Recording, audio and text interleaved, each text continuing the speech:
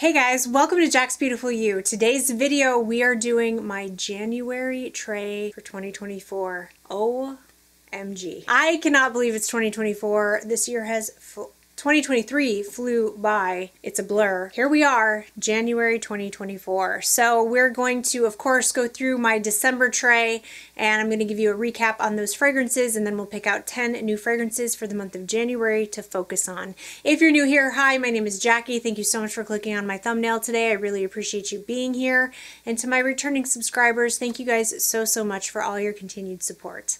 Without further ado, let's get into this video.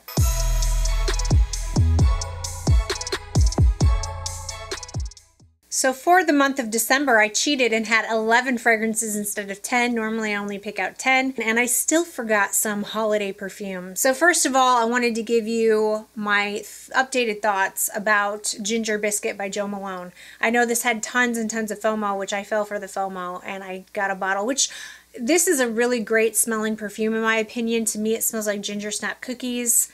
And it's really delicious, but the performance is the issue. It does not last more than just 2 hours on me, and I really find that quite annoying. It really hasn't gotten that much stronger since I got it. I did go to Bath & Body Works, and I did get this Jolly Gingerbread Village lotion to pair with it, and it does slightly help, I feel like, but not a ton. So you might want to try this combo if you're looking for something to get this to perform a little bit better. I'm not going to declutter this because I really enjoy the way that it smells, but I really wish it was stronger is my only gripe. I just have to keep respraying, and I find that kind of annoying. But I still really like the way it smells, and the bottle is really cute. It's really not that cute, it's just the bow, but still. The bow got me, okay? It got me, and I love it. I do really love the way this smells. So if you want to smell like a ginger snap cookie and you don't really mind that the performance isn't that great, maybe check this out. This is by Jo Malone Ginger Biscuit. Up next we have by Chanel. This is Coco Mademoiselle, the intense version. I do find this one to be very difficult to wear. I love the way this smells, but it's difficult. I didn't reach for it a lot just because I find this to be so sophisticated and elegant. It's almost kind of like a special occasion fragrance for me. This is not just an everyday perfume. It's hard to wear it. Yeah, it's not a wearable everyday perfume for me. I really enjoy it though. If you like Coco Mademoiselle but you want more vanilla and more patchouli than the original, this is my favorite. I love the intense version. I think it smells incredible. Very sophisticated. Very classy, very grown up. Some people say too grown up. Some people think this is mature. So this is by Chanel Coco Mademoiselle Intense. Of course, we have my loved Angel Share, which I love this so much. Boozy, warm apple pie with some oak in the base, lots and lots of cinnamon. That's all I'm going to say about it. I wore it for November and December. I've already talked about this one to death. So, of course, I enjoyed thoroughly Angel Share by KILIAN. Speaking of warm apple pie, I do have, this is an indie house, it's called Siren Song. Siren Song Elixirs. I have this little travel spray. It's not a spray, it's a roller ball. But it's a really strong performing fragrance, and so I don't mind that it's a roller ball because just a little bit, like I can just use a little bit on my wrists and kind of like dab some of it on, and I can really smell it. So I'd prefer it to be a sprayer, but anyway. This smells like realistic apple pie. This doesn't have oak in the base to tone it down. This just smells like realistic cinnamon apple pie, and I can even smell the crust in here as well. Again, not the most wearable fragrance, but boy was this fun for December. Ooh, this is so real. I mean, it actually smells like somebody took an apple pie out of the oven, bubbling hot, and put it in front of my face, down to the crust. It's so good. If you want to smell like a realistic cinnamon apple pie straight out of the oven, with the crust included, check this one out. And I know some people were laughing about the name of this because it's called I Smell Children. It's not meant to be creepy, guys. It sounds creepy, I know, okay? I get it. But it's from the movie Hocus Pocus. And one of the Sanderson sisters, her gift is to be able to smell children, and she says, I smell children, you know? Anyway, it's from the movie. It's not meant to be creepy. I love that movie, Hocus Pocus. It's my favorite Halloween movie. We watch it every Halloween, and it's one of my all-time favorites. So when I saw that this was called I Smell Children from the Hocus Pocus movie and that it smelled like apple pie, I had to have it. So this is from Siren Song and Elixir's I Smell Children. Another one that I tried is from, I can never remember what the name of this house is. What is this house? I'll put it up on the screen. For some reason, I'm drawing a blank and it's not on my little label here, but I'll put it up on the screen. This is called Bronzo. This was sent to me by a subscriber, and this smells like Christmas in a bottle. Hardcore. I mean, cinnamon, cloves. I mean, this just smells like Christmas Day. I really, really like it, but I don't think I need a full bottle. I think I'm okay with just this travel spray because I don't see myself wearing this any other time but Christmas. Every once in a while when I wore it, I was like, this is kind of giving me like Christmas potpourri vibes.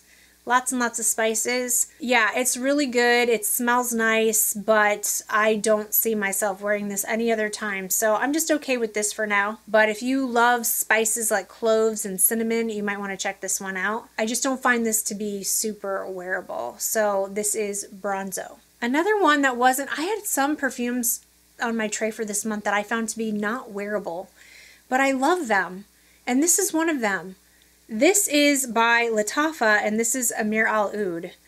And I barely wore this because every time I went to go wear it, it was like, I don't want to wear that. I love the way it smells. I think it's not cold enough here yet. This is a winter perfume, a snow day perfume. This is sitting by the fireplace with lots of vanilla, some sugar. This is kind of like By the Fireplace.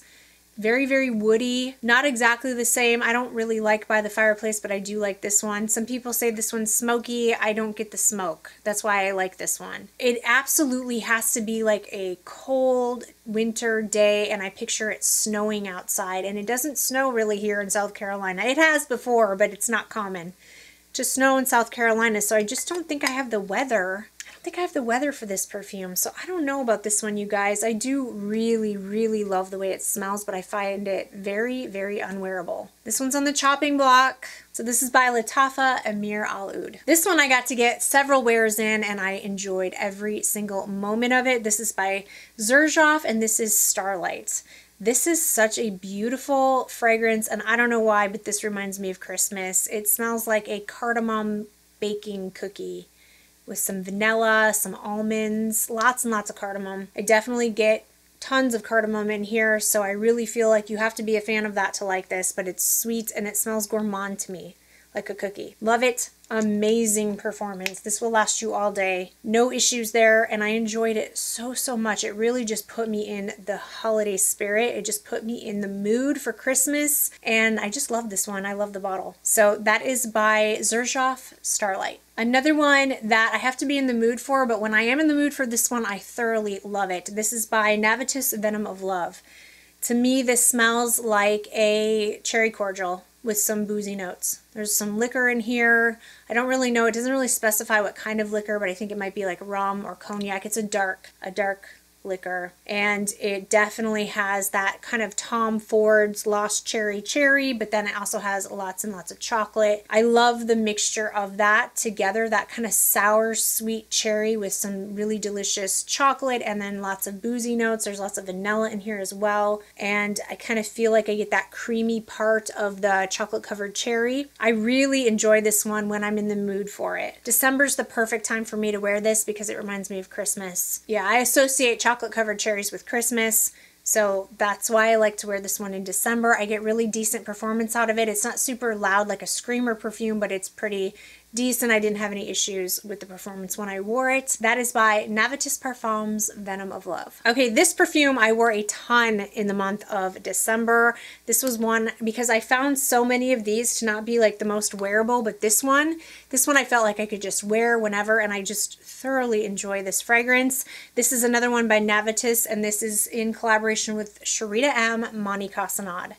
This one is not a safe blind buy though. I've heard so many different things about this perfume, you guys. So many different interpretations of how this smells. You gotta test this for yourself. This is widely interpreted, but what I get is vanilla bean ice cream, and I freaking love it. And then I get lots and lots of brown sugar and toffee, which translates to butterscotch. This smells the same to me every time I wear it.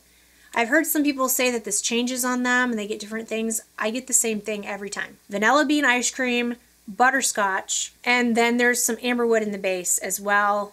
a little bit of muskiness in here too to kind of make the perfume seem a little bit airy and not super, super thick vanilla ice cream. It's vanilla ice cream, but not like too dense and unwearable. It's wearable in my opinion. If you're not a fan of amberwood, which I feel like Navitus puts a lot of amberwood in their fragrances, if you're not a fan of that, you're not gonna like this. But I enjoy it in the fragrance because, like I've said a million times, it offsets the sweetness of these perfumes, so they're not full on like sickening sweet gourmands. To me, I really enjoy that woody feel in the base. To me, this is a very interesting, unique, and special vanilla. I get a lot of the vanilla in here, and I adore it. When I first got this perfume, it was only like moderate performance. It has definitely gotten stronger. No issues whatsoever with the performance, and I wore this one a lot and enjoyed it so much. I wore it a lot in November when I first got it, and then I wore it a lot in December as well. I did reach for this one quite a bit. Plus, I really love this bottle. So yeah, I am in love with this fragrance. I think it's fantastic. So this is Mahni Cassonade by Navitus. I did also wear Herod quite a bit by Parfums de Marly. I won't go on and on about this. You guys know I love this one. This is lots of cinnamon. On me, it's lots of cinnamon, lots of tobacco, but not smoky, and lots of vanilla. It smells completely different on my husband, but that's what it smells like on me, and I adore it. We fight over this perfume. We don't fight over it, but he really likes to sneak wares of this, and it smells incredible on him too. So yeah, this is just one of my all-time favorites. Love, love, love this one. One of my favorite perfumes in my collection. So that's by Parfums de Marly Herod. And then this one I wore a ton this month as well. I loved it so much. This is Narcotica's Dolce Diablo. This is very boozy. I really only see myself wearing this in the fall and winter. Definitely not a spring and summer fragrance, so I'm really glad I got a lot of wears out of this month, because I think it'll be time to put this one away soon. You've got to be a fan of boozy notes to enjoy this, but boozy, I get lots of apricots and I get chocolate that to me smells like Tootsie Rolls. The combination is magical. This is a strong performing fragrance and I am absolutely in love, and I've gone on and on and on about this perfume, but I love this one. This is going absolutely nowhere. This is by Narcotica Dolce Diablo. Alright guys, let's pick out 10 new fragrances for the month of January. I am going to definitely put the new one by Narcotica on my tray. This is Happy Dust. I told you guys I would keep you updated on the performance of this. This smells freaking amazing. This is an amazing vanilla. It has 3 different types of vanilla in it. I definitely get tons of yummy, delicious vanilla. I do pick up the mango in here. It smells very like a sweet, juicy mango. I get a lot of the matcha in here as well. It has this green feel to it, but it's not sharp. Everything in here is blended so super well, in my opinion. I think this is an incredible smelling fragrance. This would be one of my absolute favorites. I mean, this smells so freaking good. This would be giving Dolce Diablo and Narco Oasis a run for its money if the performance was better. As of right now, the performance is not great. It's getting better though. Every time I spray it, it gets better and better and better. So I am 100%, no, not 100%. I'm 95% sure that by the end of the month, when I come back, I am going to happily report to you guys that the performance has gotten better. But I don't know for sure. So I will keep you posted. Do I love the way it smells? Yes. The performance needs work. But I don't want to judge it too soon. It's a new formula. It might just need time to sit. I'm guessing that's the case. So I will keep you posted on this. But as of right now, the performance is not where I want it to be, but the scent is freaking phenomenal. So that is by Narcotica, Happy Dust. This next one I have to wait until cold weather to wear, and I cannot wait to put this on my tray. This is by Viktor & Rolf Flower Bomb Nectar. This is so much fun. This is gunmetal, lots of florals. It has that flower bomb DNA, but it is so much more interesting than that in my opinion because of the gunmetal.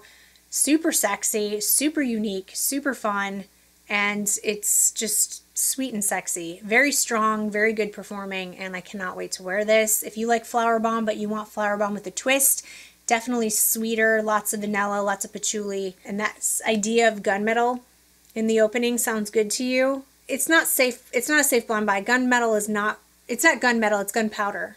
Gunpowder, not gunmetal. It does have like kind of a metallic feel to it though, but gunpowder in the opening that sounds like fun to you, check it out. But it's not going to be for everyone, so don't blind buy it. But this is by Viktor & Rolf Flower Bomb Nectar. This next one I always wait for winter too, and if I don't wear this, it's going to go. I love the way this smells, but for some reason I struggle to wear this fragrance. I just do not reach for it. And I don't know why, because I think it's absolutely a phenomenal fragrance. So I'm not sure what the deal is, but we're going to figure it out this month. It's either going to be one I wear or it's going to go. This is by Givenchy, and this is L'Interdit. Beautiful, classy, sophisticated, grown-up, tuberose. I love tuberose. This smells like a sophisticated, classy, put-together, successful woman. And I love this. What is my problem? I don't know. It's got pear. It's got tuberose. I think it has orange blossom in here as well. It has some vetiver in the base. It's absolutely stunning. So it's so strong though. It's so strong on me. This is just a strong, projecting, and loud perfume that I can only do a couple of sprays at a time, and I have found that the only time I can really wear this is cold weather. So here we go. I'll let you know. I'll keep you posted if I actually reach for this or not. I do really think it smells amazing. So that is by Givenchy L'Interdit. Another one that I have got to wear. I have not worn this in forever, and I love this perfume, and I need to put it on my tray. This is by the House of BDK Velvet Tonka. This perfume has been neglected, but I love it so much, and I miss it. This smells amazing. This is tobacco.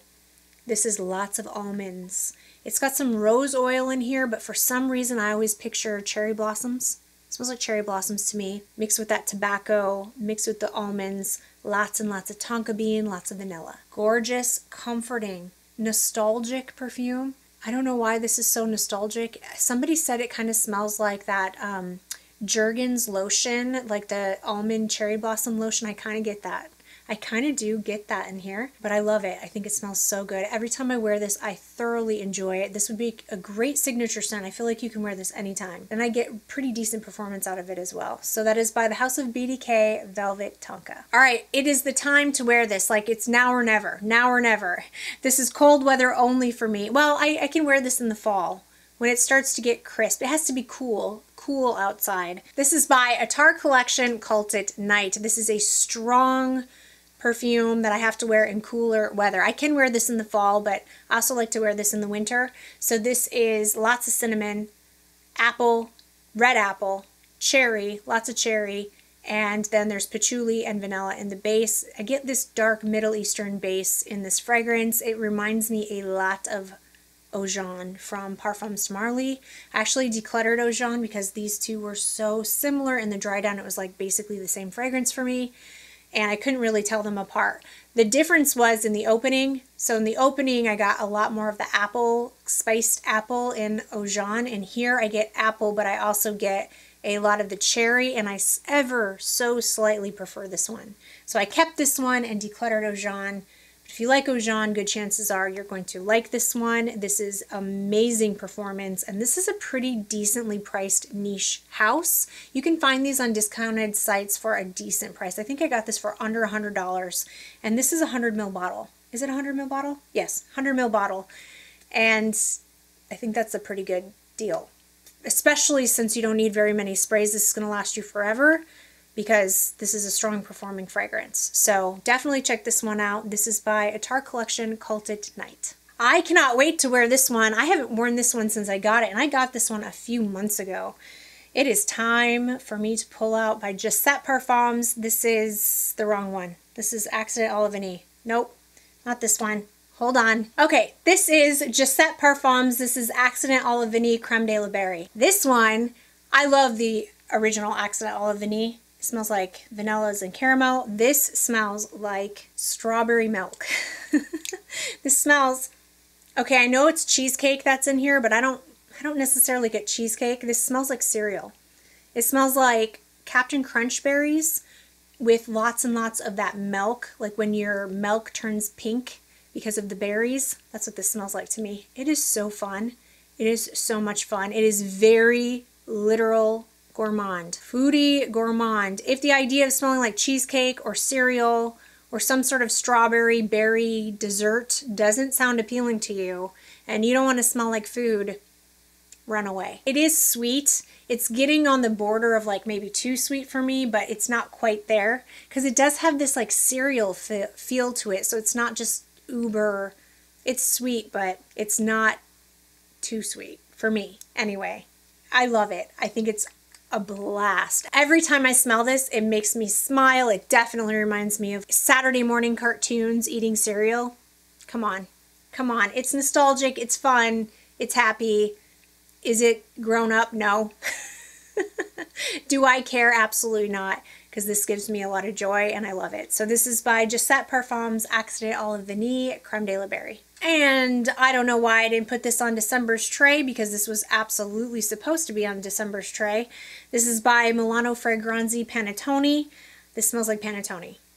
Bready, fruity, orange, raisins, a little bit of rum, panettone. That's what it smells like. If you've never had panettone, it's an Italian dessert that they eat during Christmas time. So duh, I should have had this on my December tray. But that's okay, because I'll just wear it now in January. It's so delicious. I could wear this every day. I could wear this every day. I think this is one of the most delicious, bready, dessert-like fragrances, very realistic to panettone. So that is by Milano Fragranze Panettone. It is time for this perfume. This is a cold weather perfume for me. This is by Nishane Ani. Very polarizing, very spicy, green, citrusy in the opening, lots and lots of vanilla. Some people absolutely hate this perfume. Very, very polarizing. Some people think that this smells very masculine leaning. I do not.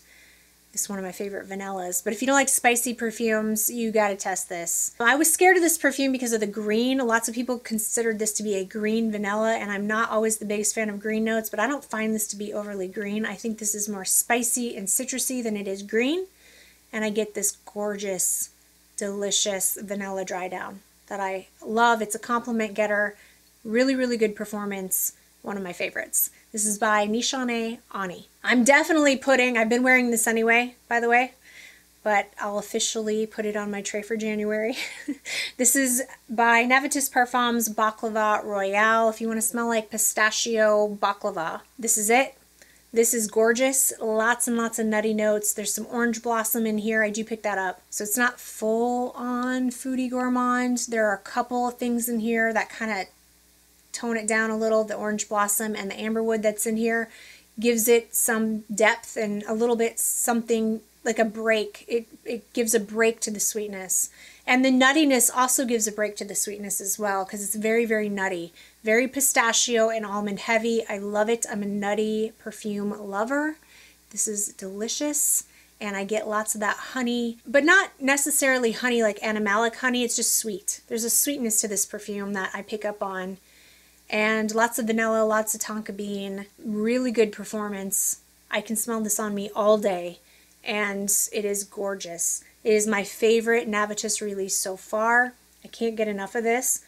If you like nutty perfumes, definitely check this out. This is in collaboration with Gabby from Gabby Loves Perfumes and Navitus Baklava Royale. And last but not least is a new one to my collection. This is by Hez Parfums Banana Bread Banshee. I've been talking about this one a lot. It's just because I love it. I adore this fragrance. I think this smells like banana bread. It does what it says it's going to do. It smells like banana bread, but I don't know why I get walnuts in here, but I swear there's walnuts in here, but there's not. They're not listed, but that's what I smell. Nutty walnuts, lots and lots of walnuts with really realistic bananas. Banana bread. It's delicious.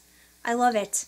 And the performance is really good too, and I think this is pretty affordable. You get 50 ml for $70, and the quality is excellent. I highly recommend checking this one out. So that is by Hez Parfums Banana Bread Banshee. All right, you guys, those are the 10 fragrances that I'm picking out for the month of January, and of course I will come back and update you on all of them and let you know what I think.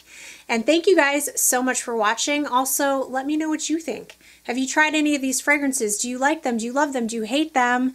Let me know your thoughts and opinions in the comment section. I love to hear from you guys. I hope everybody is having an amazing day. If you did find this video helpful and you enjoyed it, give it a thumbs up. Don't forget to subscribe to my channel. I hope everybody is having an amazing day, and hopefully I'll see you in my next video. Bye.